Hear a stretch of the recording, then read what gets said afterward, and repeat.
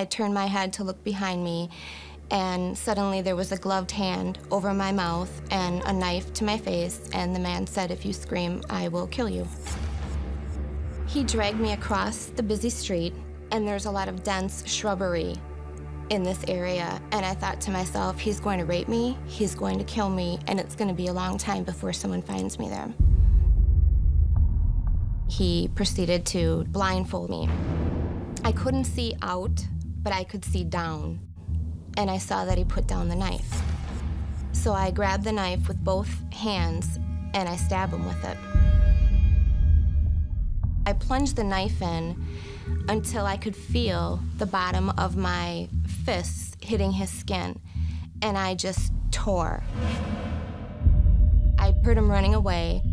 I pulled the blindfold down around my neck, and I began running. Two guys had pulled up in a car, and they looked at me, and one of the guys said, "We're here, we're gonna help you." The police received a call from one of the local hospitals that stated that there was a male in their emergency room seeking treatment for stab wounds.